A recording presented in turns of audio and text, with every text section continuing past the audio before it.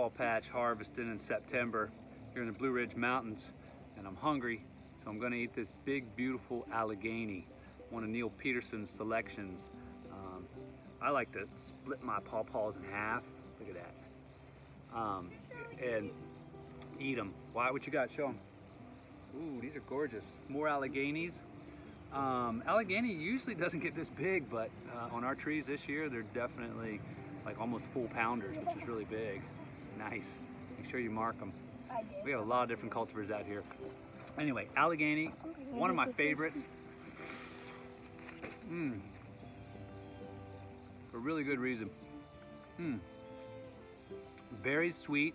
The pulp, the texture is very creamy. It's probably the creamiest pulp variety cultivar of pawpaw that I know.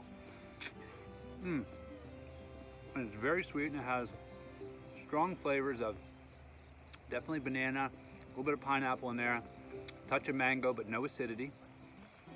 A little bit of melon, bubblegum, marshmallow. It's exquisite. It's pawpaw. Ultimately, it's pawpaw.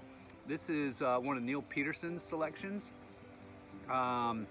That's known for being a prolific bearer, to the point where on many trees it's good to thin the fruits to make sure you're getting, you know, decent sized fruit and not stressing the tree year to year. But our tree is perfectly balanced and producing huge fruits this year. I love it. Typically they're smaller. You might want to eat this Allegheny. It just fell from the tree and it's really soft. That's more the typical size of an Allegheny that you'll find, unless you're in our orchard, our food forest.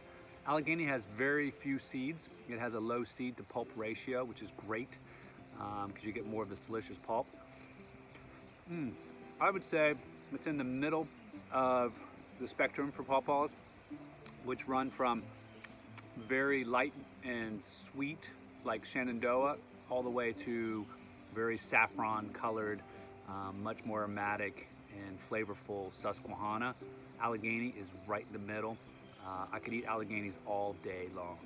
I think that's what I'm gonna do today. Enjoy your pawpaws.